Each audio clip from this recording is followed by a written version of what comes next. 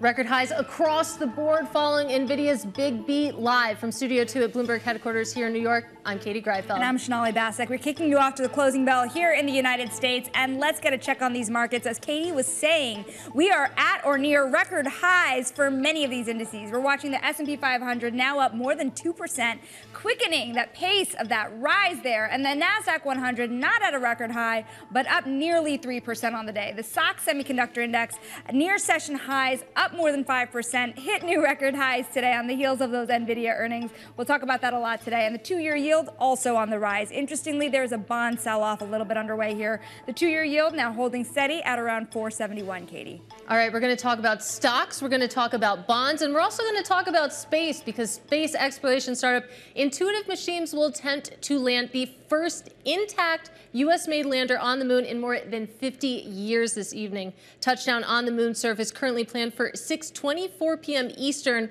We're going to bring you minute-by-minute coverage. But back here on Earth, we're also going to get a read on real estate with billionaire Barry Sternlicht, who said last month that he sees more than $1 trillion in losses for office real estate up ahead. We're going to get his thought on who stands to lose the most in a meltdown and also where the opportunities lie. And of course, like we've mentioned, stocks rallying hard on the heels of that NVIDIA report with insatiable demand for its AI accelerator chips, really helping the company blow past expectations. You have NVIDIA shares trading near a record that's boosting the big benchmarks to all-time highs as well. And meanwhile, NVIDIA's performance is also lifting its competitors as well, as investors bet that when it comes to AI chips, the size of the pie, it's only growing from here, Sonali. Perhaps we're still going to the moon here, Katie. We're looking at NVIDIA here, and I wanted to show you not just what was happening in the spot market, but the options market is also flying high here. A while ago, really, NVIDIA options worth $800 expiring tomorrow would have looked a little expensive, but with the stock near record highs and on the rise so dramatically, you have to look at the lots that are facing $1,000 strike prices or more. You could see a lot more bullishness still here under the surface as early, Katie, as tomorrow. All right, let's kick things off today with Liz Ann Saunders. She is Chief Investment Strategist over at Charles Schwab. So, Liz Ann, obviously a lot of focus on NVIDIA after an earnings report like we saw last night, but also a lot of focus on the Fed. Of course, we got those FOMC minutes this week. We're getting a lot of Fed speak right now. What is the bigger thing that you're paying attention to this week? Is it the micro, the company level earnings, or are you still keeping an eye on the macro? Well, both. And I think in the case of NVIDIA today, what's interesting is leading into today through yesterday's close, specifically from the release of the January CPI report, technology as a sector was actually the worst performer of all sectors. Energy was the best performer of all sectors. Now, a day like today clearly changes that tide, but to see whether there's persistence in what has been not just a leadership shift underway, but a lot of churn under the surface. I mean, the average member drawdown from a year-to-date high for the NASDAQ is actually negative 21%. The index has only had a drawdown of about 3%. So there is a lot more going on under the surface. So we'll have to see whether NVIDIA's leadership can kind of carry tech beyond just a one-day game. In terms of the Fed, the minutes were not terribly surprising, I guess leaned a bit more hawkish, but I think reinforcing what we've been talking about, which is that this is a unique cycle in the sense that, you know, the old adage of the Fed takes the escalator up and the elevator down, they very clearly took the elevator up this time when they were hiking rates. And I think the inclination at this point is until the data supports an actual pivot to cuts, as they think about the start point and how aggressive they want to be, it's more of an escalator approach. Yeah, definitely trying to take the escalator down. I like that a lot. I'm going to steal it. Do you think, though, that they're going to have that luxury to be able to time this the way they want? Because you look at the data right now, it appears that, you know, they can stay on hold. But do you think that we're heading into a situation where actually we're going to learn that maybe they over-tightens? Well, there's always that risk because of the long and variable lags. And that's one of the reasons why they, I think, are biased to stay in pause mode right now to assess those long and variable lags. I think what the Fed wants to try to avoid are the fits and starts of monetary policy and the mistakes made during the 70s of prematurely declaring victory, loosening policy, only to see inflation rear its ugly head again. So I think their bias is to sit tight until at least one, if not both, of their mandates, the inflation side and the labor market side, are suggestive of inflation getting to and remaining at their target. And the other interesting thing that happened, more so in the 60 Minutes interview that Powell did, not so much the press conference, is he shifted the emphasis to a 12-month change in their preferred Fed, metric of inflation, the PCE, the core PCE. And they had been in the past more focused on 3-month change, 6-month change. So that elongation of the trend they're looking at is supportive of this idea that they want to make sure that lower inflation is sort of cemented before they pivot to easier policy. It's interesting. On a day like today, you don't see higher interest rates necessarily taking a bite out of markets. And it really begs the question, at what point do higher yields start to do that? Well, you're not seeing it in an absolute sense take a bite out of the market, but moves in yields have had a disproportionate impact down the cap spectrum. And although the Russell 2000 as a benchmark index for small caps is not down today, it certainly has had weaker performance on a day like today, and it's obviously had weaker performance just in general since we saw the recent low in yield. So I think it's where there's more interest rate sensitivity, whether it's just down the cap spectrum broadly or into the non-profitable area. And in particular, zombie type companies that don't have cash flows to pay interest coverage. I think that's where the bite is likely to be felt more acutely. So not so much in a monolithic sense, but at the individual stock level, dependent on factors like strength of the balance sheet, how much cash flow you have, and whether you've got the need to roll over corporate debt. Well, it begs the question as well, do you think that more companies will start to roll over into distress? If you even look at the way that people are pouring into junk bond markets at this point in time, there has still been a lack of recognition that things could weaken for those sectors that are still sensitive to higher interest rates. Yeah, so far it's been a very tame credit part of the equation, and credit does tend to be a leading indicator for any problems that start to arise in the equity market. And sometimes, credit problems can erupt fairly swiftly. We haven't seen it in anything resembling a blowout in spreads, obviously, but as someone on the equity side of things, I'm certainly keeping a close eye on things. For now, it's concentrated among those companies that are most at risk, and it's not spreading more broadly. But I think if you're out there looking for possible risks within the equity side of things, I think you have to keep your eye not just on the yield environment, which we already touched on, but what's going on, particularly down the quality spectrum into junk debt. Definitely feels like we're at that point in the cycle where, of course, the equity folks have to pay attention to the credit side and, of course, vice versa. Liz Ann, great conversation as always. That, of course, is Liz Ann Saunders. She is Chief Investment Strategist over at Charles Schwab. Now, coming up, we'll speak with Barry Sternlicht, CEO of Starwood Capital, and get his insight on what's ahead for the office real estate sector. And something that's been stinging a lot of people, our stock of the hour is AT&T. We're going to have the latest on what caused today's major disruption on the company's mobile network. And we'll also get insight on what's ahead for private equity deals in 2024. We'll do that with Anastasia Amoroso, Chief Investment Strategist at iCapital. All that and more coming up. This is The Close on Bloomberg.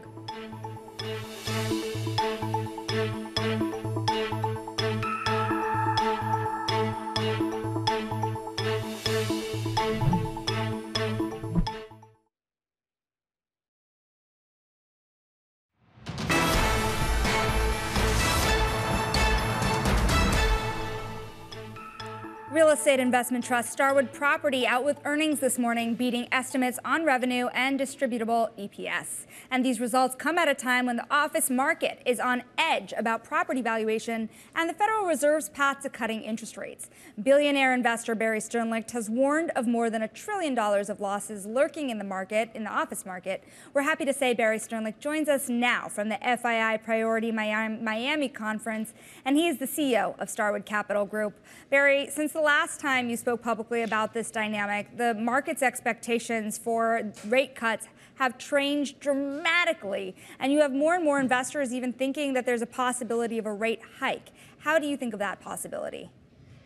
I don't think we'll see a rate hike.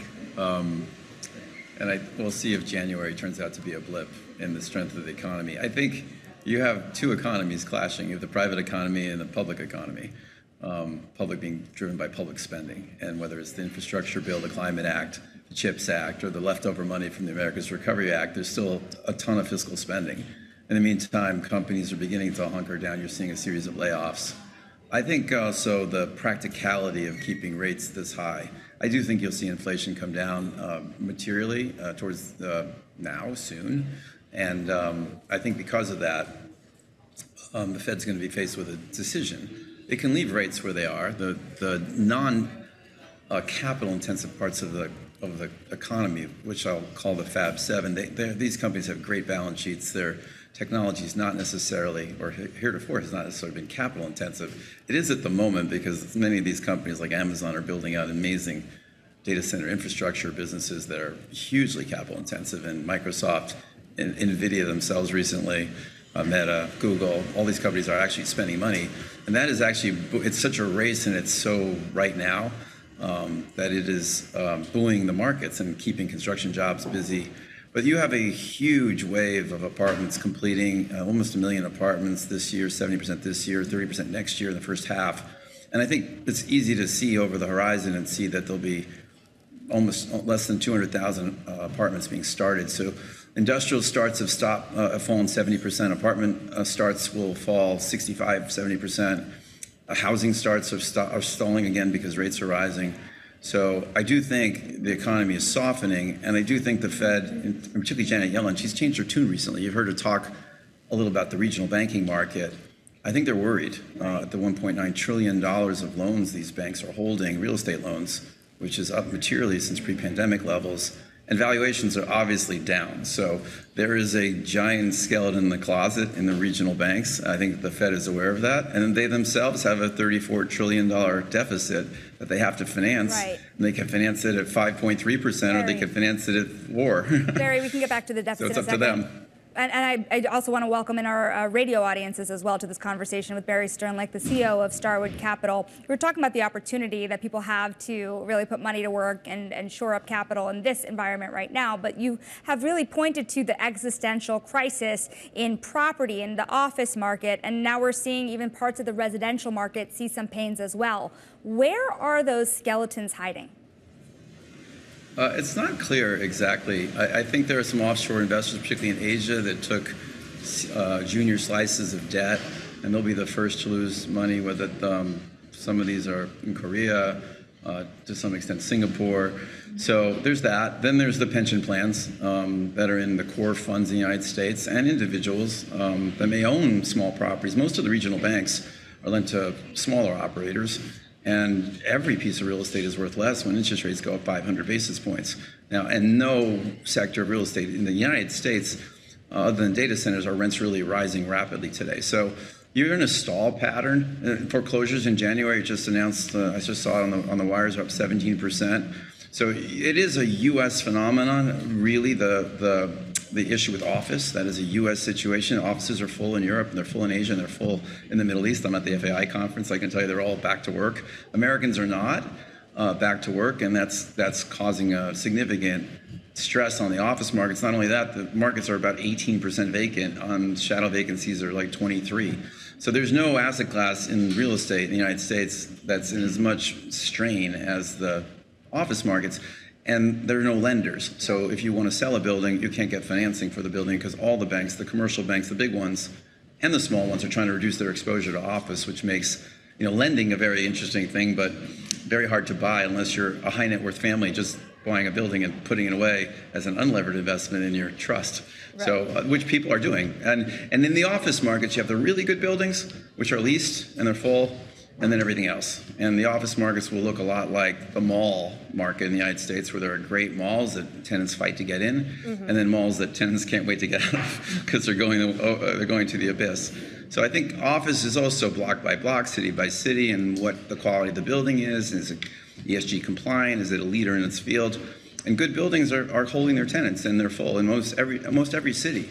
And those eventually, I think, capital will come back and finance, and the markets will stabilize. But there's a lot of B and C office buildings that just do not have demand today, and we'll have to see. Those losses are spread primarily in the smaller buildings, in the regional banks, in commercial mortgage-backed securities, in insurance companies. Probably not that bad, because insurance companies never got that aggressive, and maybe they were loaning 50, 60%.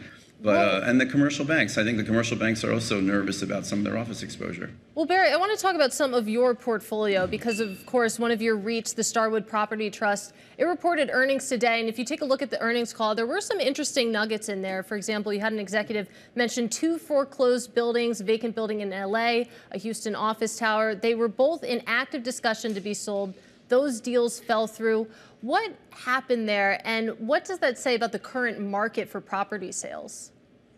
I think it's absolutely emblematic of the markets today. Both, there were very willing buyers at an attractive number for us. Basically, we probably lent 50 or 60% of original value, but the buildings are declined 40%, and my number of $1 trillion losses is 30% off the value, and of course that includes leverage, so it doesn't have to go down that much to lose that much equity. But in that case, that building in LA, we took I think the original basis was like 400, our loan was like 240, and now we've written it down to $150 million, and it's going to be converted probably to a residential building or maybe even a data center. It's downtown LA. But I think that is, the buyers can't find financing. Financing, if you're going to borrow, they're going to want 10%, 11% money today, and many buyers just walk and say, I'll just wait for rates to come down, and then they'll come back. So I think you see transaction volumes in the United States have fallen 65, 70%, and everybody wants to wait to the second half of this year. So if you don't have to sell today, why would you sell? Are going to get a distressed price. Right. And I think our view is the mortgage REIT is in good shape. We have $1.2 billion of liquidity, so we ourselves will reposition these assets and sell them off in due course and put the capital back to work in other uses. But it's a very good time to be a lender because the banks are pulling back and the regional banks are almost out of business, it seems like, in real estate. Mm-hmm. And many of the money center banks and investors are nervous, so they want to reduce their exposure. Not just investors, the government's all over them. The OCC and the FDIC are looking at them and saying, reduce your exposure. That's usually a really good time to be an investor and a lender. Right. When everyone else is running away. But the banks, nobody's going to their credit committee at a bank and saying, I have this great office loan today, even if it's a great office loan today. And I'd argue the risk reward of making the right loan to the right tenant in the right city, on the right block, is probably pretty attractive today. So we're anxious to go back on offense, but right now we're playing defense. Appreciate the clarity there. And we're up against the clock. But before we let you go, of course, we do want to talk about politics because we're speaking to you. You're coming from Miami. You've co-chaired some fundraisers for Nikki Haley. Are you still supporting Haley, and how long do you plan to support her, if so? I think I'm like most of the nation who would like 2 other candidates. And I think we don't know what's going to happen, whether Biden will make it to the, but primarily because of age and some of the politics of the situation. I think as business leaders, we think we ought to be more, I'd say we should be making friends first and argue later. So regarding China, I think there's so much interest in actually seeing if we can agree. We're both better off with peace. And we can't afford a war, so we can fight later. And I think Nikki, on several issues, I don't agree with most any politician on everything, but I certainly agree with her stand on the Middle East and Iran, and sanctions are required to keep them from financing the people that want to hurt us here in the United States and the Western world, and in fact, obviously the democracies in the Middle East. So yes, I we'll see. I mean, I don't think anybody knows what will happen with President Trump's legal challenges, and the left side of the Democratic Party is not for me. So I'm not a socialist, and the one thing that really makes me angry is calling these people progressives, because they're really communists and socialists, and we should just call them communists and socialists. What's progressive about what their policies are? There's no progressive. It's one of the great labeling acts of all time. So I'm not a far left wing, and I think unfortunately they've taken too much. The parties are splintering to the far left and far right, and I would love to see a moderate candidate. So would most of America. Half the nation's independent, and I'm in that camp. I'm in the independents. So I think if there ever was a third-party candidate, this would be the year. All right. Well, Barry, unfortunately, we have to leave it there. Really appreciate your time today. I hope to continue this conversation soon. Of course, that is Barry Sternlicht, CEO of Starwood Capital. Now, we do want to bring you some breaking news, and that is that the AT&T U.S. mobile network has been restored. That is according to a spokesperson. Remember, hundreds of thousands of wireless subscribers lost service today. That is something that the FBI and the U.S. Department of Homeland Security has begun investigating. What we know now, though, is that the mobile network has been restored. Of course, we're going to continue to follow this one. You take a look at AT&T shares right now, still down 2.5%, Shonali. And I want to bring you some more breaking news. Philadelphia Fed President Patrick Harker here has said that he's cautioning against cutting interest rates too soon. We may be near the point where the Fed can cut, but it is way too early to say. And he sees the position to see rate decreases this year. But still, again, Katie, too early to tell. All right, a lot of stories to keep an eye on, a lot of news breaking right now. And of course, a lot of news in the AI space as well, because stocks around the world have been swept up in the AI rally today. And that's after NVIDIA's blowout results and forecasts trounced Wall Street estimates. And investors are so taken with NVIDIA's prospects, they're willing to follow the chipmaker's lead when it comes to holdings in smaller companies. One of them is NanoX. Of course, that uses artificial intelligence to read medical images. And joining us now is Orit Wimpfu-Aheimer. I hope I said that right, Orit. She, of course, is the Chief Medical Officer over at NanoX. And just explain for our audience what NanoX does, because I'm sure people outside of the field didn't exactly know much about your company, of course, before the NVIDIA news came in. Well, I would love to. Nanox has medical imaging, both a hardware device, which is the Nanox Arc, and has an entire division devoted to artificial intelligence. Artificial intelligence is really the new tool, the new power, the new ability to create a lot of important information and then feed the doctors, feed the clinicians information to help them choose the right direction for their patients. So we focus our attention on CT images. CT images are performed countless numbers of times in every ER, in every imaging center all day long. I'm a radiologist by training. I trained at New York Presbyterian Hospital. The number of CT scans in the last 25 years of my career that have been performed daily across the U.S. and across the world has increased dramatically. People are getting CTs right and left for many, many different clinical indications. And yet there's a lot of information on those images that never gets to clinical practice. And that's just not right.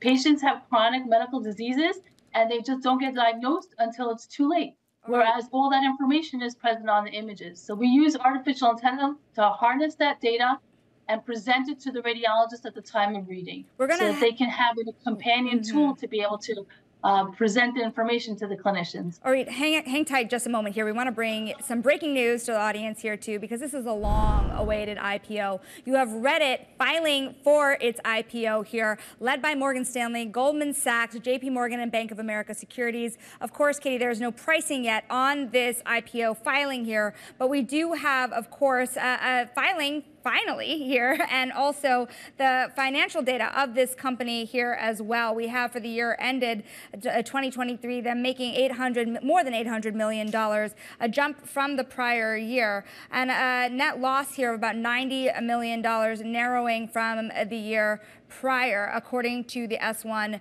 being filed just moments ago. Again, highly anticipated listing. This is the first step to what has been a highly anticipated roadshow with a lot of banks at the top of that list. Yeah, and like you said, of course, still waiting on details like valuation and size. We didn't get that today, but we did get the revenue details, some of the financial information there. We also know that the ticker will be RDDT, which is very cute. But yeah, like you said, long awaited. This is more than 2 years after Reddit filed confidentially for this IPO. And it's an interesting moment in the IPO market, Shonali, which you know well. The pipeline, we keep hearing that there is a pipeline there, but a lot of companies have been tepid about coming forward in these market conditions. And of course, this is one step in several, but to finally get this filing is definitely a moment. It's definitely a moment. And you have to imagine the moment also coming when there's a lot of interest in the stock market, a day of record highs. If you were going to file for an IPO, you do it when the market is well in the green here. And of course, we will look through all the risk factors for you and get you more on this as well. But certainly a landmark day in the IPO market, long-awaited listing. We're going to go back to our guest here, Uri Wimpfmeyer, Chief Medical Officer of NanoX. When we're thinking about the highs that we're seeing, you started talking to us here about the role of AI in the medical community in particular here. What do you think is the most undersold aspect of what AI can do to change the game? AI has the ability of taking information on images that is underutilized and presenting them with clear ramifications for patient health care. There are a lot of patients that have chronic diseases they do not know about. All that information is present on the images. If AI is able to pull that out into a seamless workflow for the radiologist, presenting it as a digital companion tool for the radiologist, such that patients will now be identified earlier in their chronic conditions, such as coronary artery calcium or cardiovascular disease, still the #1 killer across the world, even during the COVID pandemic. And if you look at the course of the last 3 decades, cardiologists know how to treat cardiovascular disease, but patients are not getting the treatment that they need. They're not being identified. Almost half the patients find out they have cardiovascular disease at their first heart attack. That's not good medicine. We can find these patients decades earlier by just harnessing the power of AI and pulling the details out of imaging they're getting anyways for some other clinical indication. If we treat patients earlier, which cardiologists know how to do, we can keep patients living longer and much healthier. And that's a great way to use AI. We have other products in osteoporosis management, getting patients to identify bone disease much earlier, preventing hip fractures, and increasing longevity and quality of life of elderly patients. And we have a recently FDA-approved product just last week for fatty liver disease in the context of metabolic-associated liver disease. And again, the FDA is all on top of that because there are several medications that are going to be proven clinically viable and FDA certified for that disease process over the coming few months. So there's a lot of work being done in AI and imaging. And I think the key is to make better patient care, but at the same time, be seamlessly integrated into the workflow, radiologist tool, radiologist assistant, but then the clinicians down the road, the cardiologists, the endocrinologists, the primary care physicians will just do a much better job taking care of patients with all this information at hand. All right, Orit, unfortunately, we have to leave it there. Really appreciate your time. Of course, that is Orit Wimpfmeyer. I'm going to practice that one, Orit. Really appreciate your time. She is the Chief Medical Officer at NanoX. Now, we do want to get back to that breaking news that we learned about just a few minutes ago, and that is that the Reddit social media platform, it has filed publicly for a U.S. IPO. Of course, this comes more than 2 years after they filed confidentially. So let's get more on that right now, because joining us now via phone is Bloomberg's Caroline Hyde. And Caroline, we've been waiting for this one for a long time. What do we know so far? Well, thus far, we do understand it's going to be listing on the New York Stock Exchange under the ticker RDDT for Reddit Inc. And as you say, it's the S1 filing we've all been bracing ourselves for. Ultimately, they've been disclosing that they still are loss-making. $90.8 million was their loss in 2023. 2022 was a net loss of $158 million, though. So clearly they're managing to squeeze that loss. That's why of late we've been hearing of the deals that they've been securing. Remember, there was that recent reporting that for $60 million a year, they're going to be allowing Google to mine some of Reddit's overall data to be able to train some of the AI models that are being used in Gemini. Now, could that be repeated by other companies? Could we see yet other large language models like OpenAI be licensing from Reddit? And could that be a real revenue generator? They have been improving their revenue, in fact. We have seen revenue tick up about 20% year on year versus 2022 to 2023. That's what we understood before this IPO was indeed made public. And remember the banks behind it, who are going to be finally a little bit more upbeat about potentially this IPO window opening again. Morgan Stanley, Goldman, JP Morgan, Bank of America, some of those that are leading it. Right. They certainly have brought together the whole cast of characters for this IPO in terms of banks. Interestingly, also, Reddit headlines, more coming out. Top 10 customers accounted for 26% of revenue in 2023. And a risk factor here in the S1 filing here, Caroline, is that they have a history of net losses and may not be able to achieve or maintain profitability in the future. Does the market have an appetite right now to digest companies with that type of concentration risk and losses? Well, no, it's what many would have said. But ultimately, this is a company that's having to do quite a major down round, if that's the sort of language you're going to use. Remember, this is a company that was valued at $10 billion. They've been advised, we understand, according to people familiar, that it would be about $5 billion in ultimate valuations at the moment. So I do think that what we're seeing at the moment is this narrative that companies do need to be focused on making a profit eventually, do need to show revenue growth at the moment. Perhaps it is a growth at no longer at all costs. It does need to be profitability shown, and that's what we saw with ARM, that's what we saw with Klaviyo, and that's why the IPO window kind of slammed shut a little bit towards the end of last year. Caroline Hyde, host of Bloomberg Technology here, joining us on Breaking News on a long-awaited IPO filing. Should be an interesting roadshow. Today is certainly a record in markets, but we'll see if that holds into this roadshow. Now, we're going to take a closer look at the private investment industry. Our next guest saying with green shoots emerging, 2024 should be a promising year for PE exit activity. An improving global macro backdrop is boosting confidence in valuations and investor risk appetite. Joining us now is Anastasia Amoroso, Chief Investment Strategist at iCapital. And it's interesting, while that's true for private equity, it's also seemingly true for venture capital. But what about companies that don't make money? Well, it's going to be more challenging for them. And obviously, there is a big degree of selectivity who is going to IPO, who is going to be subject to a deal activity. And it's definitely looking for companies that maybe meet the rule of 40, which is the profit margin and revenue growth rate, or those that have a path to profitability. But the bottom line is I do think the macroeconomic conditions and valuations are improving enough to where I do suspect we'll see more IPO activity as one valve of exits, but also the other just more corporate mergers activity as well.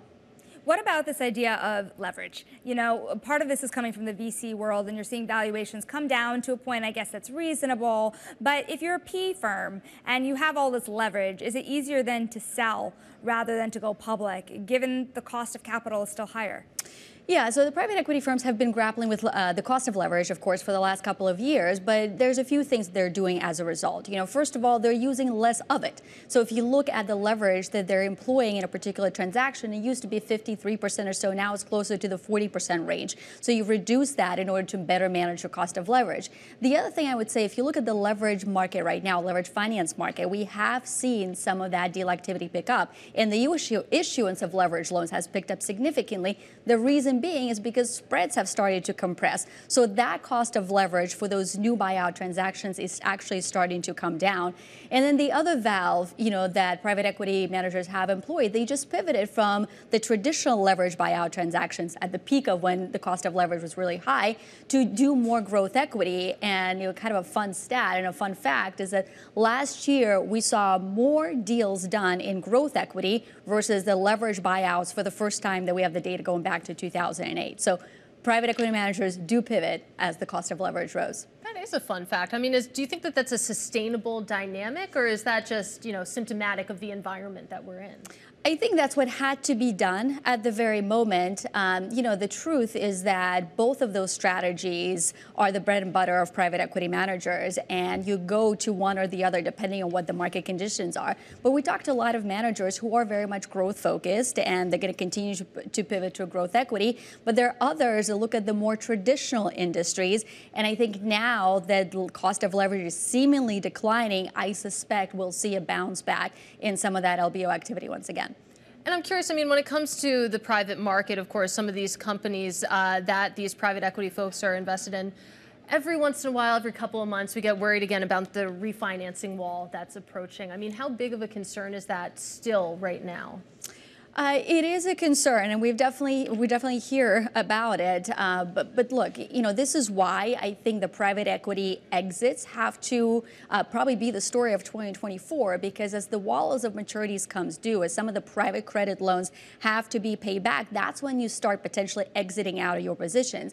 And if you look at the hold period right now for the private equity deal, it's extended to about 6 years, over and above the average, which is about 5. So I think that's why we'll likely see more monetization, and that could be used to pay down some of that debt that's coming due. I'm so curious about this growth equity part of the equation here. I can see the leverage side of the story, but if you have more private equity firms getting into growth equity, is that kind of keeping a floor on valuations? Is that part of what's helping support the market, and is it more expensive than perhaps it otherwise would have been for the traditional players to keep being involved.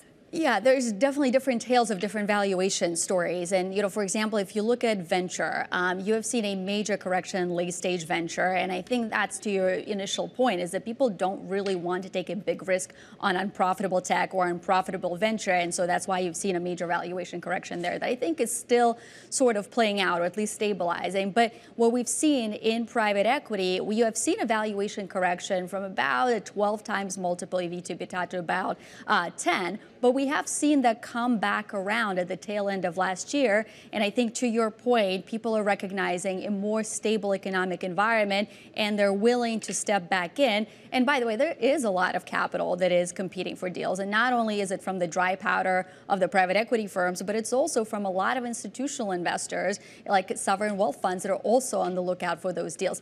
Having said that, private equity multiples are still well below the public equity multiples that have bounced back quite a bit. Well, Anastasia, it's a fascinating topic. We'll have to continue this conversation soon. That, of course, is Anastasia Amoroso, iCapital Chief Investment Strategist. Now, coming up, AT&T customers struggling to get connected and stay connected across the U.S. We'll have more on the massive wireless service outage today and how the government is responding. It's our Stock of the Hour up next. This is The Close on Bloomberg.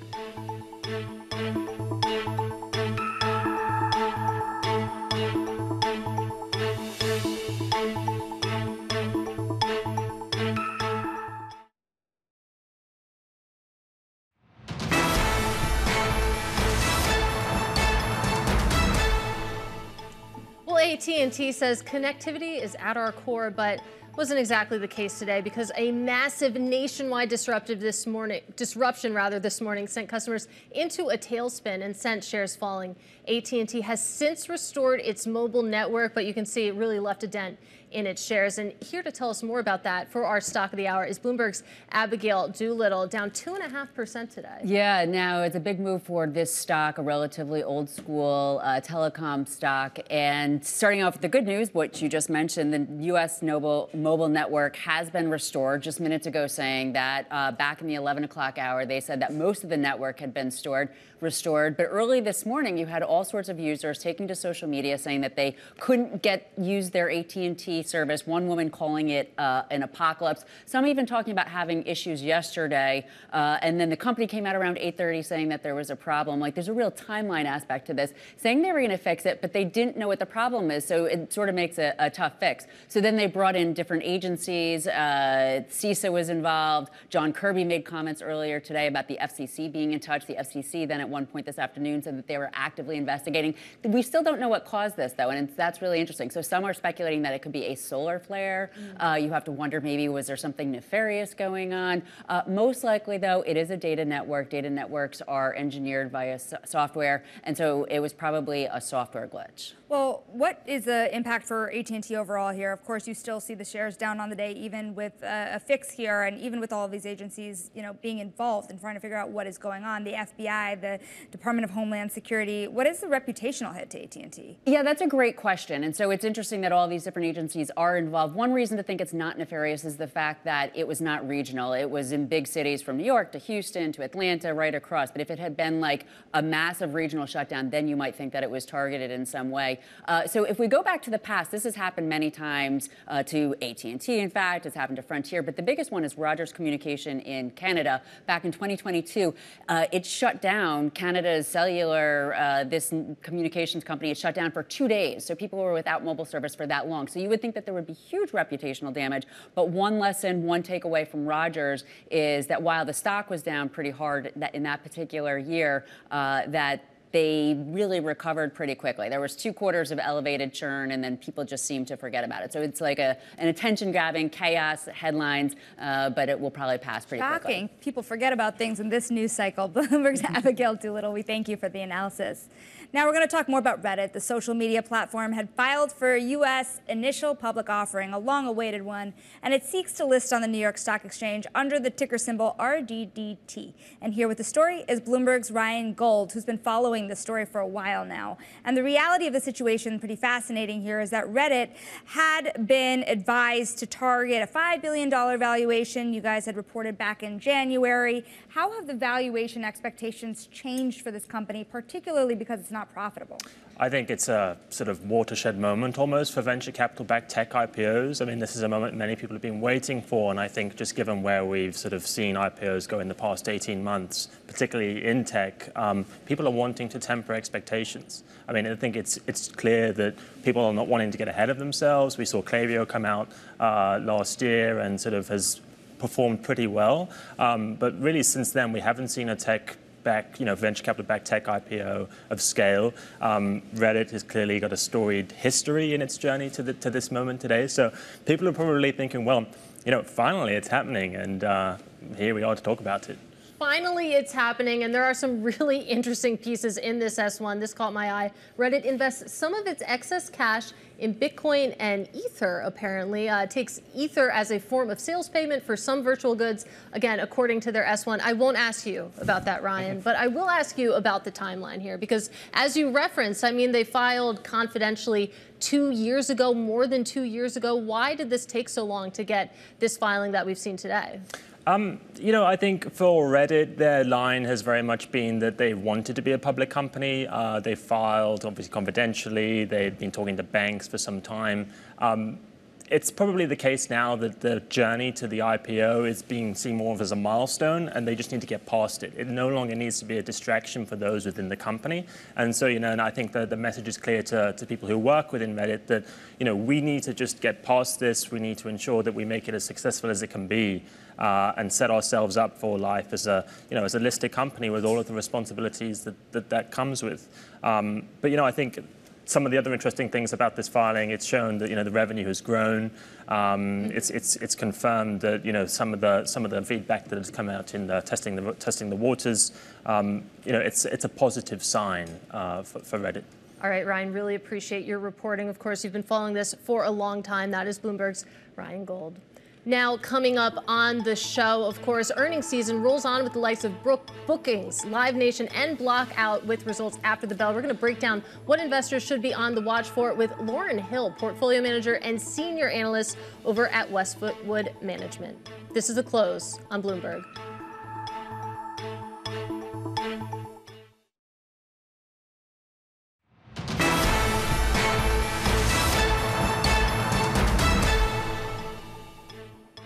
This is the countdown to the close. I'm Katie Greifeld alongside Shonali Bassick. And Katie, I want to bring us some breaking news here. We have Bobby Jane, the ex-Millennium executive, has sealed agreements for more than $3 billion for his hedge fund launch. And that would bring him on track to raise between $5 and $6 billion to launch with in July. Now, this would be the biggest fund launch since 2018. Remember, this is a fund that has provided fee incentives, and it gave investors that deadline by the end of January to take advantage of those to raise this $3 billion, initial $3 billion here. And he had cut his initial fundraising target, remember, from as much as $10 billion.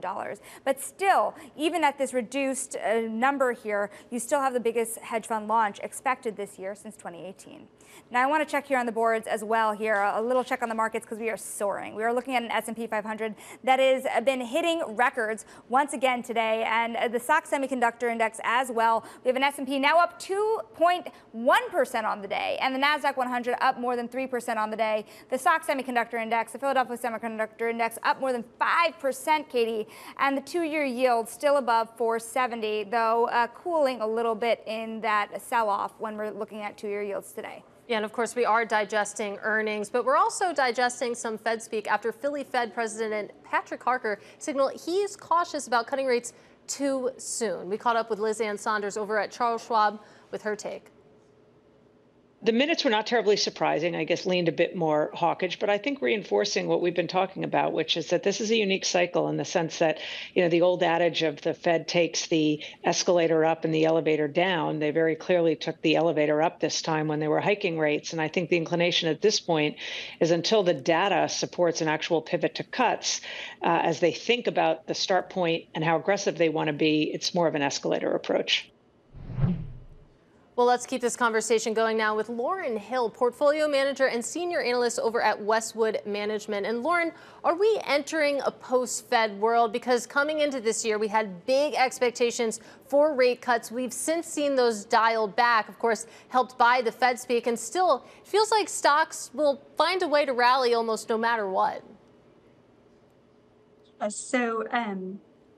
definitely think that we're on the good side of rate cuts. So we don't know the timing of them, but we expect them later this year. And that should really help keep the consumer resilient. We especially think the Fed's going to be very sensitive to any increases in the unemployment rate and just very ready to sweep in and give the economy support if needed. And with that in mind, the idea that the Fed is standing by to support, I mean, how do you wrap that into a view on the markets? If you're out there trying to structure a portfolio around that, I mean, how are you thinking about the Fed and that willingness? Yes. So, the economy remains quite resilient and strong. So even though consumers are becoming very picky and price conscious because of inflation, they continue to spend as long as they are fully employed and the employment picture looks very bright, then I think the economy is going to remain very, very resilient. Lauren, how do you put this into perspective here? Because on one hand, you do see a strong job market. On the other hand, you see retail numbers really softening just a little bit here, and inflation still biting. And so at what point does inflation bite even harder into the consumer wallet at this point? Yes. So, yes, the consumer is feeling that pressure. So we started seeing that a couple years ago with households earning under $50,000 a year. They really changed their spending habits, and that effect has melted up. And is affecting nearly every single person in the U.S. economy today. Prices stand about 15% on average higher than they were in 2020. So people are still continuing to buy their top brands, their favorite items, but they are also seeking bargains, trading down to cheaper goods, going without, and just looking to save in general for items that are less essential to them. So as long as the employment picture remains very healthy, then I think we'll be in good shape. As soon as unemployment starts to creep up, I think we are already seeing some signs of distress with the consumer, especially in the credit card data. Then I think that can change the picture pretty quickly. Well, it begs the question as well. There are so many people who are looking at this market today, and you see the stocks at record highs here. You see the S&P at record highs, driven higher by this love for the semiconductor rally that we're seeing. But a lot of calls here for market breadth to broaden out small cap, mid caps, and perhaps equal weight when you look at the S&P. How do you feel about that trade, given where we are in the cycle? Yes, so I think that it really depends on the sector. It really depends on the company. At Westwood, we're bottoms-up investors, so we really focus on the fundamentals of the companies, and you have to invest very, very carefully at this stage of the cycle. So some companies are going to do very well in this kind of environment, as we continue to see tech is leading the market higher today, and there's tremendous demand. And supply is trying to catch up in the semi space, especially led by AI. And then there's other areas of the economy where we are continuing to see softness. The consumer is under greater pressure. And so, depending on where you're investing, it changes your perspective on where you want to invest. Well, Lauren, let's get specific here. Let's name some names, because I'm looking through your notes. I see Domino's, I see Dollar General, I see Pepsi as some of the stocks that you like right now. What is the common thread between those? Yes, so all of those are really wonderful for bargain-seeking consumers. So taking Domino's Pizza, for example, it's the cheapest way to feed a family outside the home if you're not going to cook that evening. They have this really steady franchisee model that's very resilient no matter what the economic backdrop looks like. They've had some great menu innovation, so a lot of their newer items are selling very well. And then they recently did an Uber Eats partnership, which really gives them extra capacity for delivery during peak times, so you don't have to wait as long on that pizza.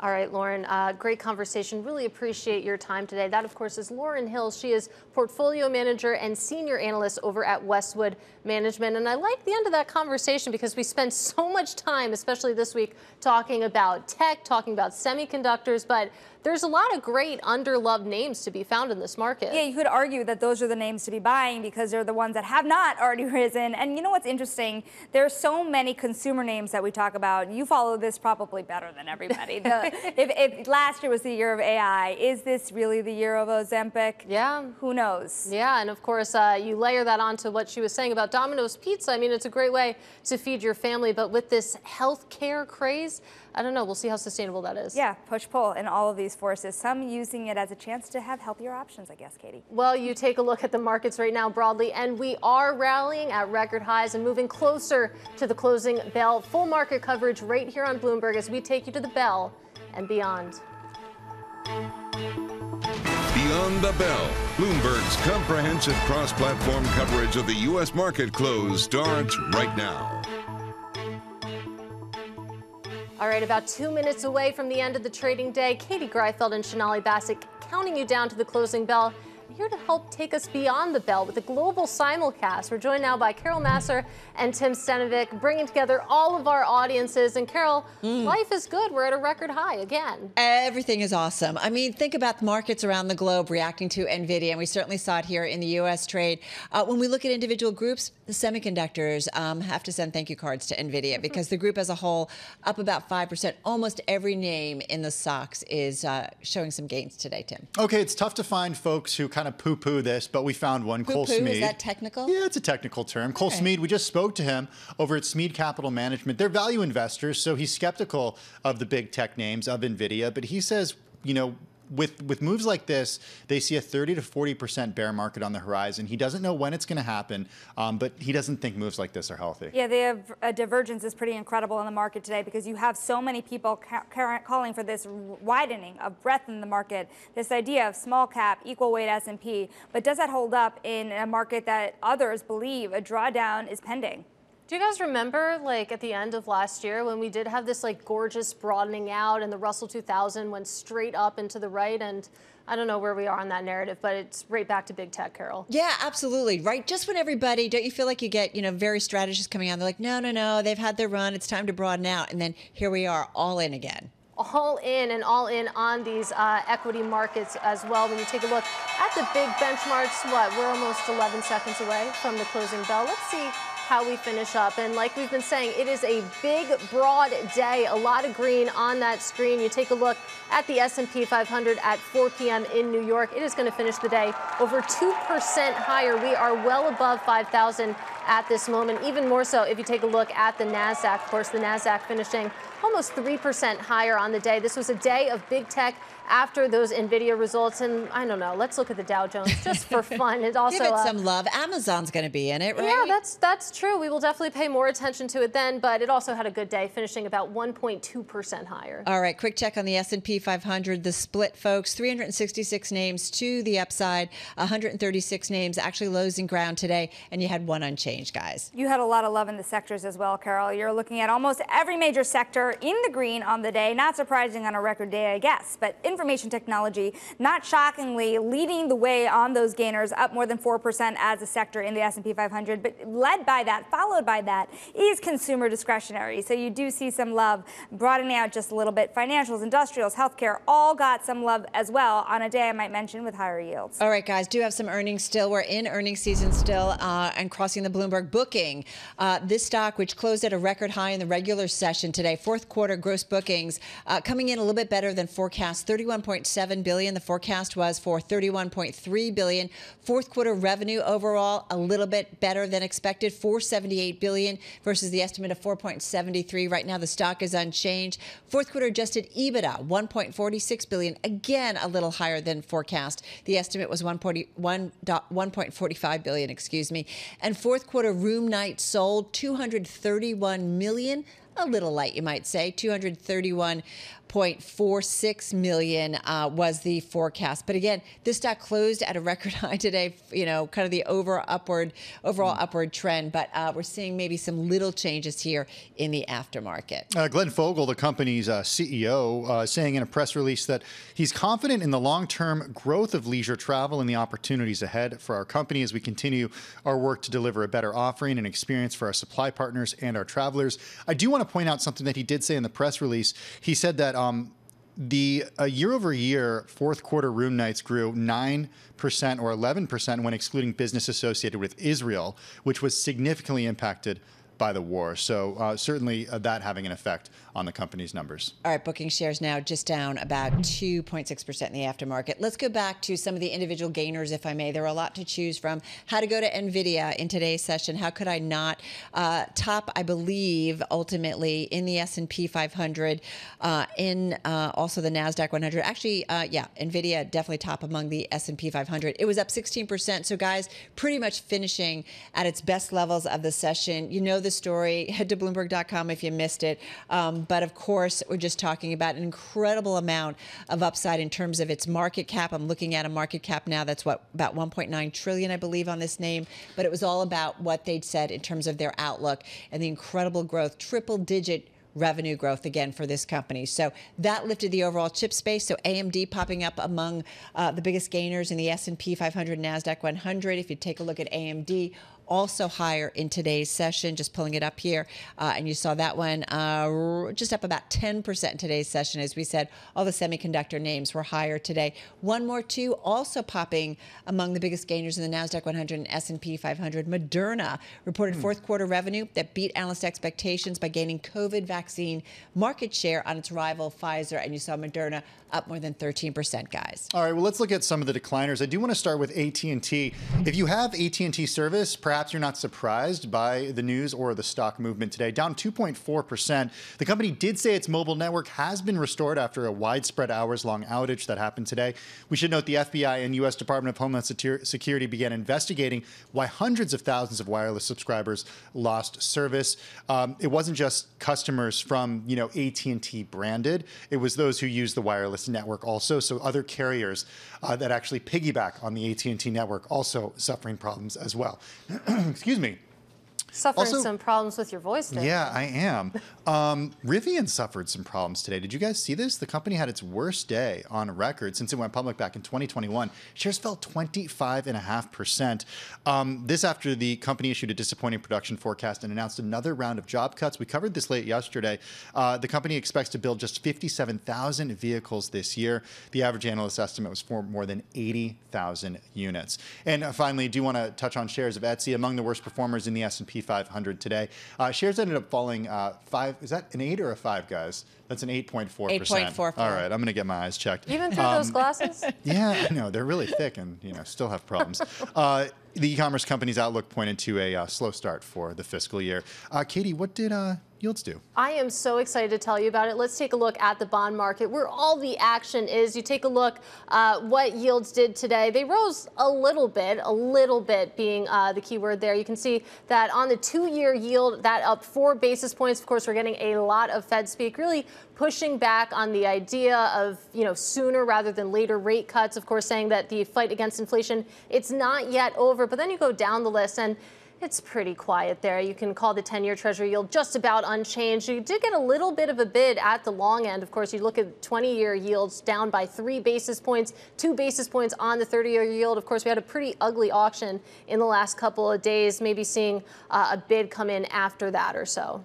Now, I want to bring us some more breaking news on Intuit as well here. We have more earnings coming out of Intuit. We have the adjusted EPS of $9.31, really coming in below what was expected from Wall Street here. The adjusted EPS expected for the year of $16.17 to $16.47, really falling in the lower end of what was estimated of $16.39. They kept their revenue target the same as well, still seeing up to $16.11 billion in revenue for the year. We are seeing shares now down more than 2.8% post-market as they had missed estimates. Yeah, just looking at the press release real quickly, the company's CEO, Sasan Goodarzi, saying we had another strong quarter as consumers and small businesses continue to rely on Intuit's platform to power their prosperity. We have great momentum innovating across our products. We're well on our way to becoming the trusted assistant that our customers use to fuel their financial success. I feel like that's pretty safe statement. Shares unchanged in the after hours right now.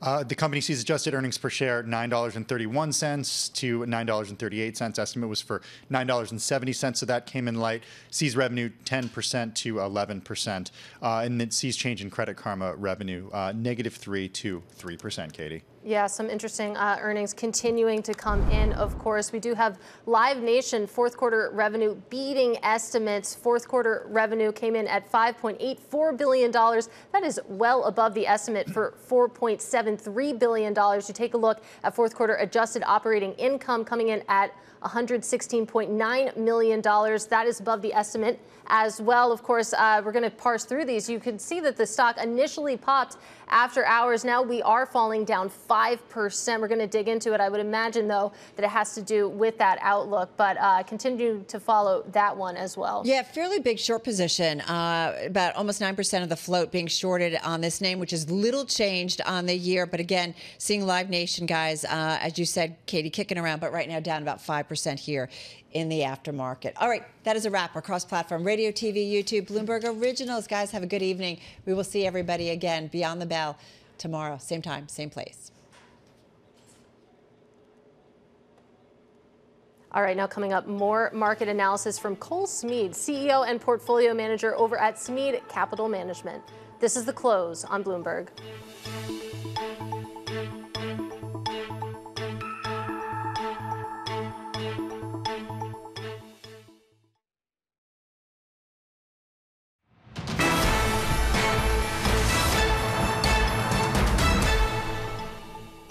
Welcome back to The Close. I'm Shonali Bassick alongside Katie Greifeld. I want to recap some of the big things that were happening in this market today because there was a lot going on under the surface. And NVIDIA really took the cake here because you saw the market cap soar past $1.9 trillion. And let me show you just how much that was of a gain. You had NVIDIA's market cap additions really soaring past $230 billion. By the end of the day, it was $270 billion more on the day alone. And remember, the last time we saw a gain that big was when Meta had that one-day move where $196 billion were added. So you're getting almost $100 billion more than the last time we saw a market cap move of that magnitude. Now, what was happening today was not just NVIDIA. We had other things going on as well. We had the NASDAQ 100 also floating higher on the day, not hitting the same kinds of records as the SOX or the S&P 500, but a lot of questions now about valuations. And let me tell you why.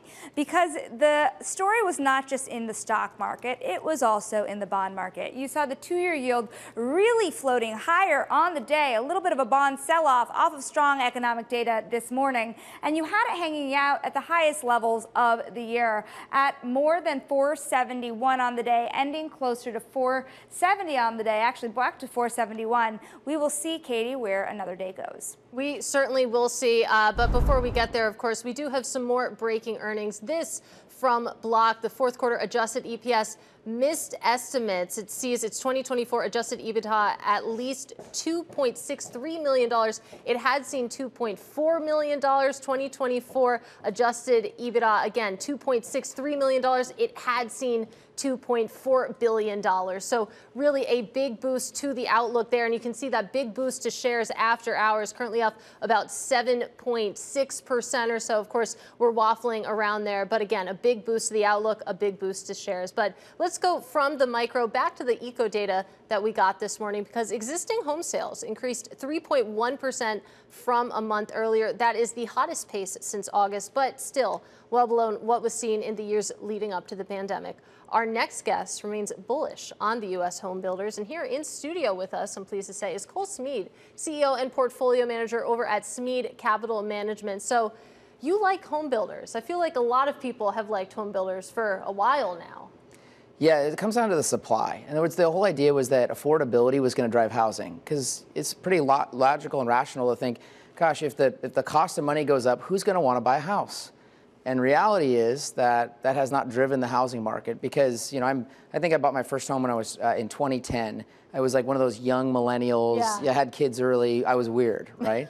But I say that because back when the cost of money was low and homes were cheap, none of those really smart, logical creatures also bought homes back then. Yeah. So now we're in this world where people are admittedly going to have to pay 6 or 7% or more to go get a house. And what we're finding out is that doesn't hurt housing, and it doesn't change the scarcity of housing, which means, like I think Toll reported 2 days ago, and their numbers were really strong. And I think you're just going to continue to see this scarcity of housing drives marginally more activity, But the real game changer will be buyers waking up saying, we're never going back to 5%. I just got to deal with 7 and fixing my rent because rent costs are not fun to deal with. Yeah, so you're talking to me right now because I would really like to buy a home, but those mortgage rates are pretty scary. And then, you weigh out the monthly costs versus rent, but that's a whole different conversation. It is, but I'll add one more thing. Millennials figured out that when the government comes in during the pandemic and says you can't have a party at your apartment complex, what did they all do? They said, hey, I want to throw a party in my backyard. I better buy a house. And they did.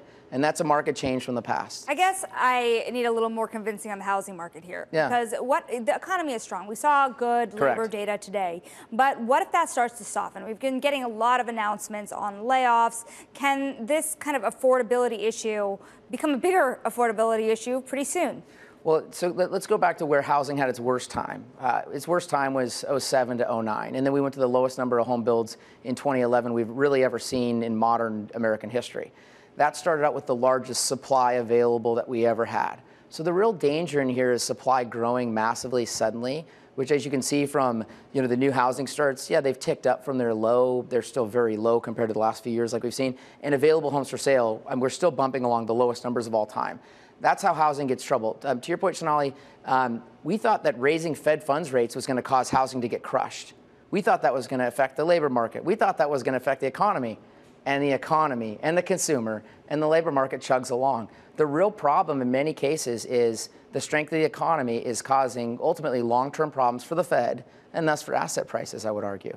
So what does this mean for how you pick your bets in the market today? You know, we're sitting on a day talking about some of the beaten down sectors at a time where we're seeing big tech flying. And you can make an argument here that big tech has been isolated from a lot of these rate hiking issues that we have seen hit places like housing, right? Correct. And so how do you then convince somebody to get out of what the herd has been following into some of the beaten down sectors? Well, I really like the chart you actually had up showing the largest market cap increases. I think you had the 10 biggest. If you go down that list, I was looking at it while you were up there, Microsoft was on there in March of 2000, okay?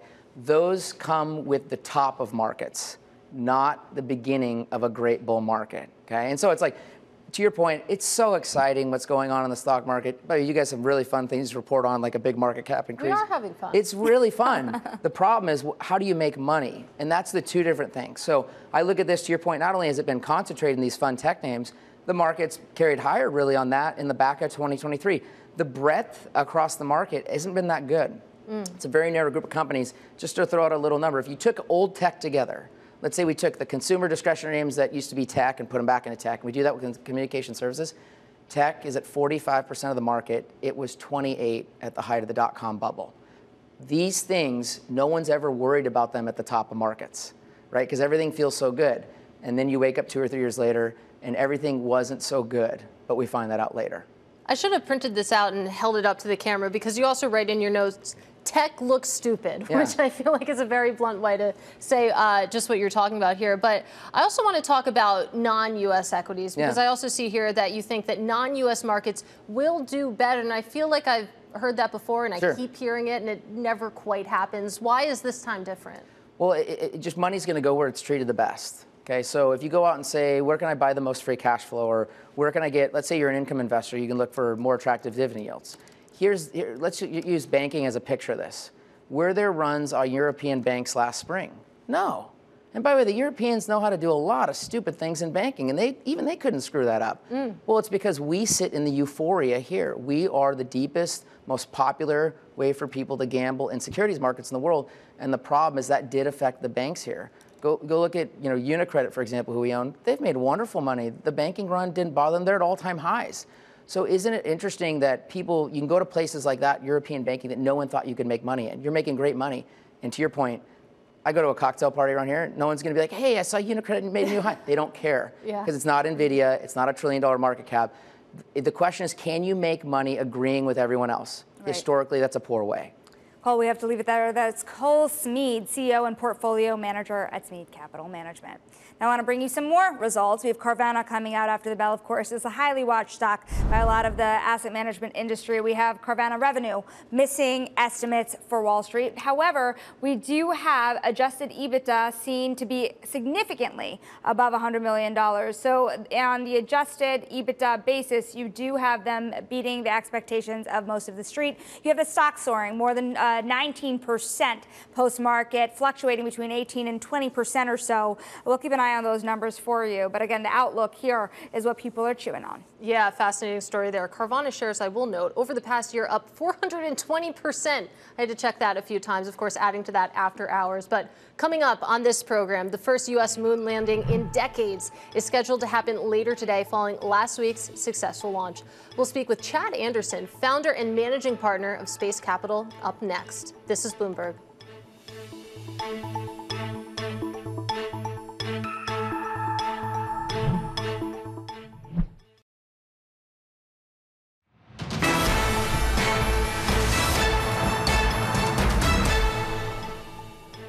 Well, the first U.S. moon landing in decades is scheduled to happen later today. Intuitive Machines launched its lunar lander last week aboard a SpaceX rocket, beginning an 8-day voyage to the moon. The lander is part of a NASA program designed to jumpstart the so-called lunar economy. And joining us now to break it down is Chad Anderson. He is founder and managing partner of Space Capital. And Chad, so if this is successful, of course, this would be the first time that a private sector company has put a lander on the moon in one piece.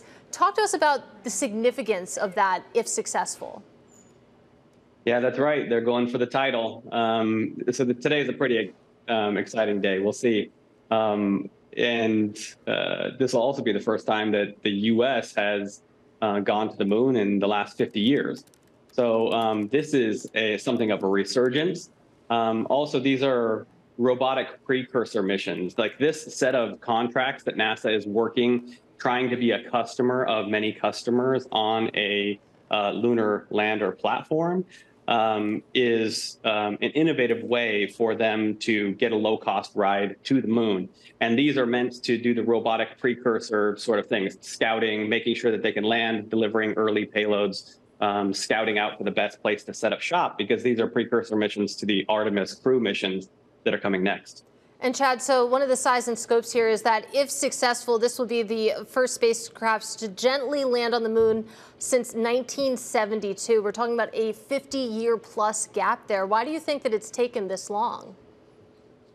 Yeah, and gently is the key word there. Right. So we've had lots of attempts, and there's been a couple of attempts already this year, and there's several more queued up for the rest of this year. But the ability, and this is commercial and government attempts to land on the moon. I mean, it is a very difficult thing to do. I think the hit rate is 50%. So, and that's again across commercial and government. So this is a very difficult thing to do. And I think that the bar actually is set here pretty low. What NASA wants to see is, can they do it? They've got cameras on board. Actually, a lot of the payloads that NASA is sending is there to monitor their progress to see, if they're able to do this, and to get that from different, cameras and different angles to prove it. Can you kind of walk us through here, Chad, on what has made this such a hard endeavor for so many to follow through on? Well, for so long, it's actually been incredibly expensive. So, a lot has happened in a short amount of time. Before SpaceX, a little over 10 years ago, the market was very limited. There was a handful of defense contractors on the supply side, and really the government is the sole customer on the demand side of the market. So very limited market. The barriers to entry were very high.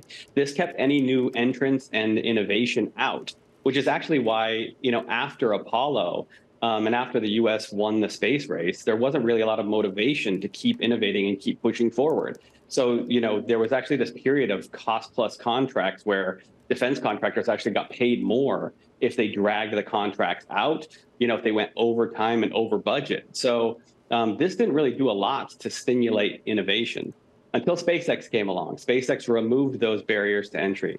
They brought the cost of launch way down, access to orbit way up. And so we have now seen, from a starting point of almost zero private activity in space, we've now seen 2,000 companies raise $300 billion over the last 10 years.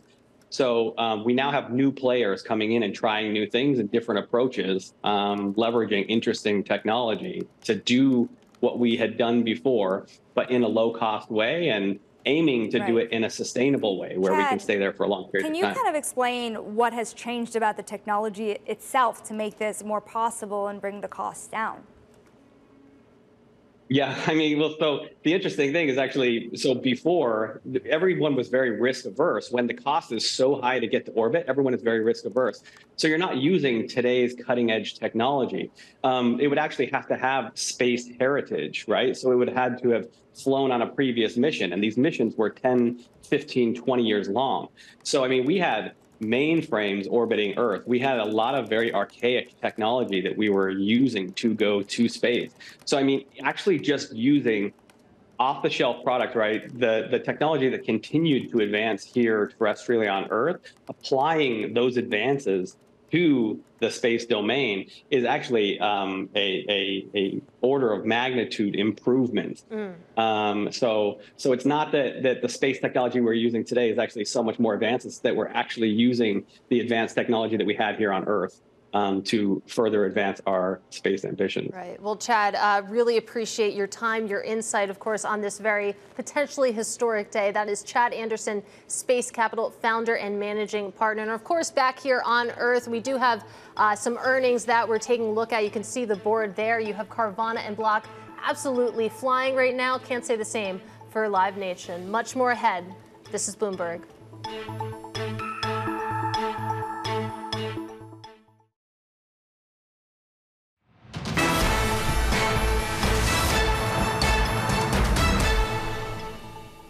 Let's get back to markets and earnings. Booking Holdings just out with their results, and here to help walk us through it all is Bloomberg's Abigail Doolittle. Well, overall, they did put up a solid quarter, Sonali. Last I looked, the stock was down about 1% in the after hours. Mainly, they beat most metrics: gross bookings, revenue, marketing expense came in a little bit lighter, so that counts as a beat. But the one area that did not beat, and importantly, gross bookings, I should mention, $31.7 billion. That's a lot of money. Clearly, I spent on travel versus the estimate of $31.3 billion, so 16% year-over-year growth.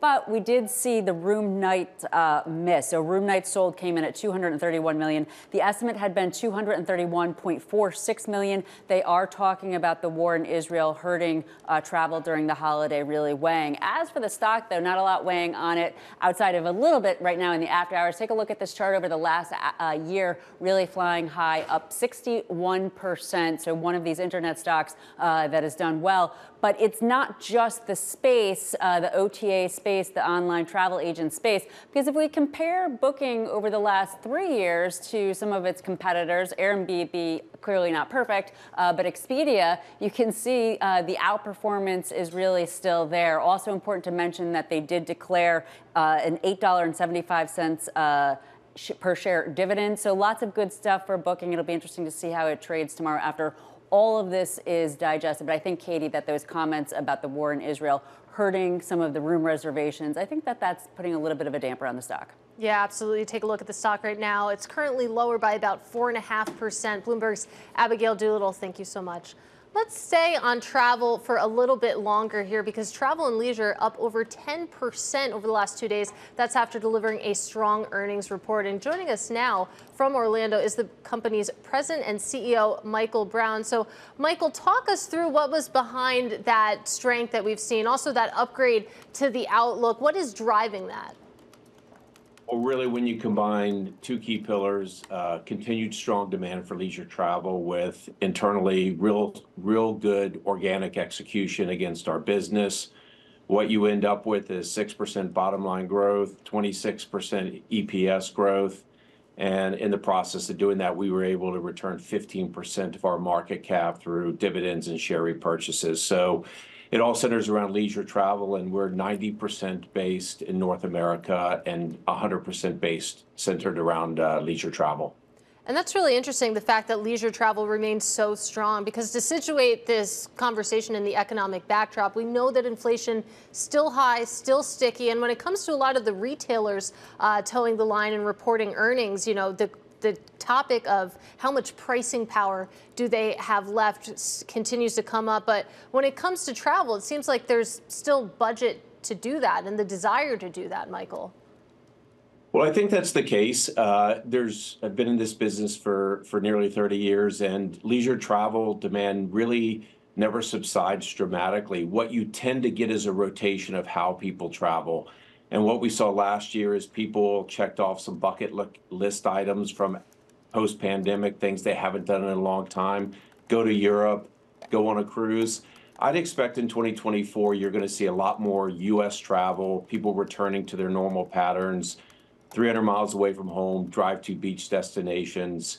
That's what I think is going to happen this year. But people adjust to what's going on in the macroeconomy, and in our case, that means more regional travel for our U.S. resorts. What would it take for some of this demand to start to cool? I think there's been a lot of question about how long it would take from some of this pent-up demand after the COVID-19 pandemic to really start to wane.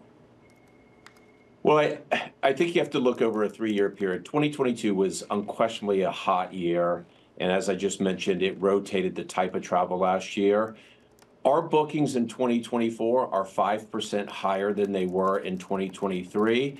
But it's still a little bit off of what it was from that revenge travel in 2022. The point being, though, is that leisure travel, and we saw it as coming out of COVID, is it's not discretionary for people. People are going to have their time away. They're going to have their time with the family. It's just how they're going to travel. So increased or persistent inflation definitely dampens the mood. But we've seen over the past 6 months, 9 months, that inflation risk coming down. And as we saw in the University of Michigan study, consumer sentiment study in January, it's at an all-time high since June of 2021. So the consumer still wants to get away and have some fun during their breaks. What does it mean for remote work to then dovetail with the ability for people to travel? It's interesting because you are still seeing some of it 4 days a week or so, more employers discussing 5 days a week. Does that put a dent in those 3-day regional weekends of travel? It's a great question. And in the corporate paradigm of 5 days in the office, we see no real change happening. Yes, there's a lot of pressure to get back in the office, but believe it or not, our length of stay bookings for 2024 are even higher than 2023. So you mentioned it, we're here in Orlando. For an associate to leave on a Thursday night, get to one of the great beach destinations in Florida and work from one of our apartments or a condo, it just makes the work environment better. They're still productive. They just happen to be on vacation a little bit longer or in a position to enjoy their weekend more.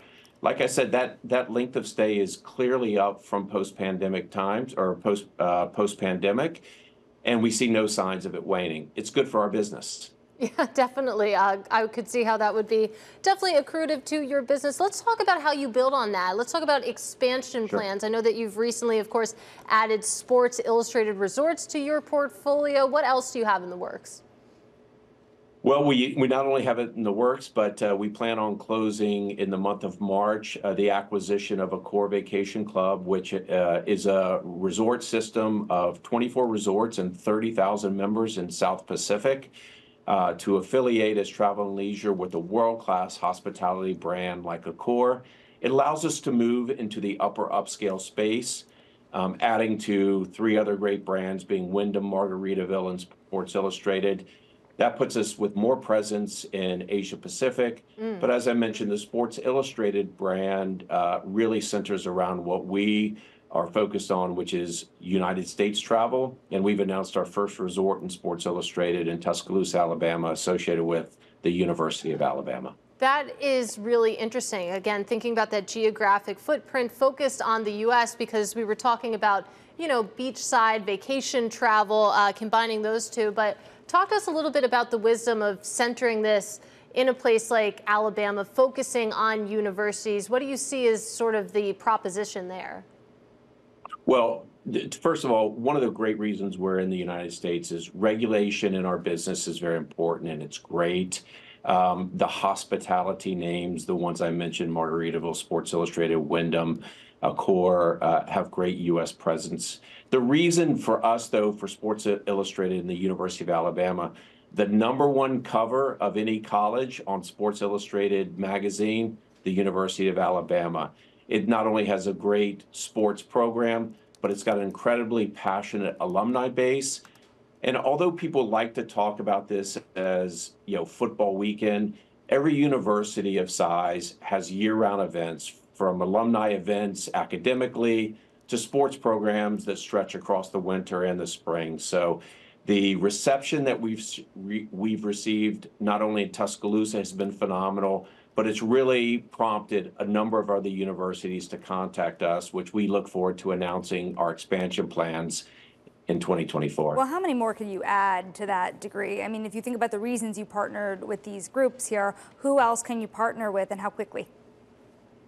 Well, there's over 200 Division I universities, but the reality is for this type of product, you're really looking at primarily the Power 5 conferences.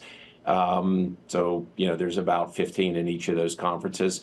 Our expectation is always deliver operational execution, deliver results, prove your model, and then grow from there. I would expect we'd announce probably 2 or 3 this year. And then as the years progress and as the vacation club and hotel takes hold, we'll increase the rate of expansion. Michael Brown, President and CEO of Travel Plus Leisure. Thank you so much for your time. Now, Katie, when I think about traveling as well, I mean, I took the day off just to hang out in New York yesterday. Yeah. And so I get the regional vibe that he's talking about. Yeah, absolutely. I love the comments on combining remote work with vacation travel. I mean, it makes sense if that, you work remotely on a Friday. Why not also post up at a hotel and then enjoy your weekend there? Big questions, though, on whether employers will still let that happen. That 5-day-a-week looming over everyone's head is still a massive question. Let's keep the economy going, guys. Let's keep those 4 days in office a reality. Yeah, exactly. It'll be interesting to see how that fares. But coming up tomorrow, speaking of travel, I'll be speaking with the president and CEO of Booking Holdings, Glenn Fogel. That's at 10:30 a.m. New York tomorrow. Of course, Booking reporting earnings, shares down pretty significantly after hours to the tune of about 4%, Shonali. And Katie, I want to take a look at how markets closed on the day because we had a rally on our hands to record levels. The S&P 500 rallying 2.1% to close above 50.87 on the day. You have the 2-year yield also still floating higher, the 10-year yield as well, just barely though at 4.32 on the day and 4.71 on that 2-year. The U.S. dollar cooled just a little bit, barely flat on the day. Crude up 0.6%, but really it was a big stock story. Now stick with us. This is The Close on Bloomberg.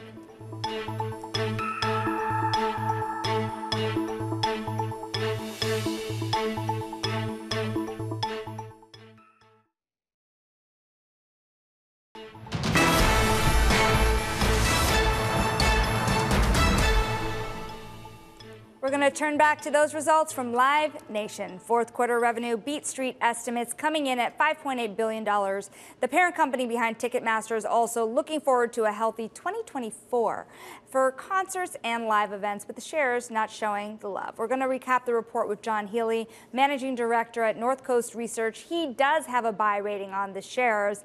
Now, when you look at the muted reaction that Live Nation is getting, are they just not giving investors what they want to see? Well, let's think about where we started the year and where we ended the year with Live Nation. This was a company that consistently beat numbers as we moved throughout the calendar year. Q2 and Q3 are the big quarters for concert going season, if you will. Those are behind us. So we got a fourth quarter that I would call as relatively in line. I think their AOI estimate for the quarter, I think the street was like 115. They came in at 116. So essentially not too far off. I think the other items in the release that we were paying close attention to would be the deferred revenue number. That was up 8%. Maybe investors wanted to see something close to 10%. But by and large, I looked at the fourth quarter results that just came out a few moments ago. Didn't surprise me. I think most of the results were relatively in line with what is a seasonally slow period of the business. And when we look to kind of the commentary ahead of the call, the commentary I thought was quite quite upbeat. Company is looking for double-digit AOI growth on top of 2023 numbers, which were record for the company. So I think they're telling the investment community 2023 was a record year with Beyonce and Taylor Swift and some other mega events that happened, but we can continue to outperform and to comp on top of that. So I look at these numbers as actually pretty good. I'm glad you mentioned Beyonce and Taylor Swift. I mean, how much do you need that kind of stardom to draw people out into a concert these days? Yeah, I think when you look at Live Nation's business, it's very easy to say, hey, if this artist is touring this year, it's going to be a great year. When I first started looking at the company, maybe 15 years ago, it was U2. U2's been replaced with Taylor Swift as that mega event and that mega marquee talent. So I think there's always one. But when you look at the portfolio that Live Nation has and you look at who's touring this year, it's a very diverse group. So while they may not have the top talent touring this year, they have some superior talent on the books. Bad Bunny is touring, Drake, Nicki Minaj, Aerosmith, Billy Joel. So Tim McGraw. You just look at who's coming out this year. There's a lot of solid tours that they're bringing on tap in a very diverse group. So maybe it's not quite as splashy with the big stadium events, but I think it'll be a solid year nonetheless. So 2 random thoughts. One, Beyonce is out with a country song, which is pretty huge, I imagine. That'll spark some interest there. Also, you can still catch U2 at the Sphere in Las Vegas, which looks awesome. But John, I'm taking a look at your notes right now, and you say that live events can't be Amazoned. And I think that's such an interesting point because, to Shonali's question, do you need these big stars to bring people out to these live events? I mean, this is something that you can't really replicate, maybe in the metaverse, but that seems quite a long ways off. Yeah, I think you're right. It is quite a ways off. And I really look at Live Nation being a unique name this year because it can't be what I would say AA. It can't be Amazon, and it doesn't have affordability issues. This is not a finance purchase. This is something that is a night out. It's a mini vacation. So from a consumer standpoint, I think the trade down dynamic with the tighter pocketbook consumer, it actually is to their favor. But again, to your point, Amazon, this cannot be replaced, via e-commerce. This is a unique live event. And I think what we're finding and what you're seeing across the consumer space right now is the live events and experiences are what the consumer values the most. And I think anything in COVID, that is what's changed with the consumer. And this is the pure play way to benefit from that live event in the consumer silo.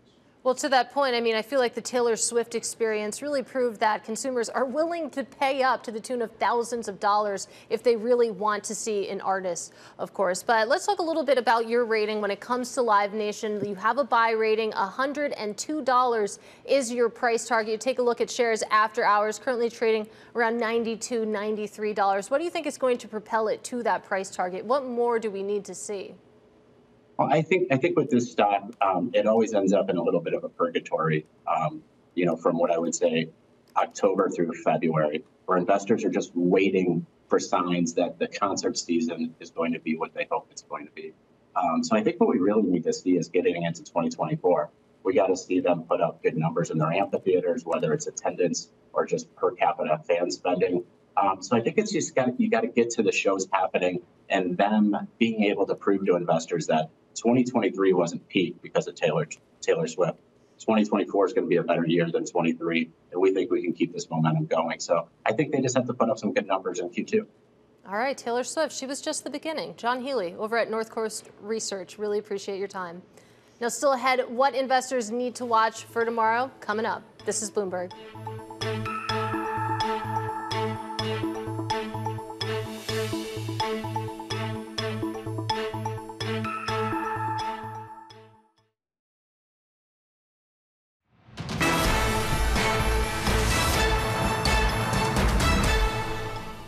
Well, one of the biggest things investors will have their eyes on tomorrow, other than the weekend, of course, is Warner Brothers Discovery. Out with results before the bell, and here to help take us through what to expect is Bloomberg's Chris Palmieri reporting live from LA. Chris, what should we be keeping an eye out for?